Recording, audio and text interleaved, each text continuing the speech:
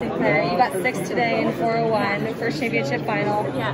How'd you feel coming to this race? I thought I had a real shot at medaling today, so I think it stings a little bit that I didn't get it done, but I think I'm going to go home really happy with 6th in the world. So, and I fought for that 6th place really hard the whole way. So, yeah, I got to be happy with the result today.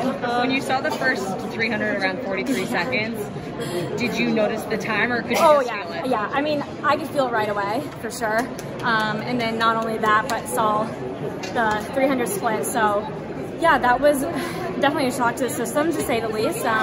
But you kind of have to stay within your own head and, you know, not get too caught up on the time and even the gap that was forming. So, yeah, I just tried to stay in my own race at that point. Representing Team USA for the first time, you know, what are the main takeaways for you moving forward to try to get that medal that you want? Yeah, I think, like, there's obviously work to be done. I want to be up with Laura Muir and Gudolf and Faith, and so I think that gives me something to look forward to and something to still work on. And I think it's pretty cool to kind of feel the way that I do about my own race and feel a little bit bittersweet about a 6th place for my first world final. So I think I'm in a good spot, and yeah, it's only beginning for me. So. And I heard you got into Monaco for the 1500. Yes. So what's your goal in Monaco? Honestly, to have fun. I think after World Champs, the rest of the season is just about having fun, seeing what I can do. I think I still have so much more in store, so I know that they're going to go after a fast time there. So hopefully I can dip back under that four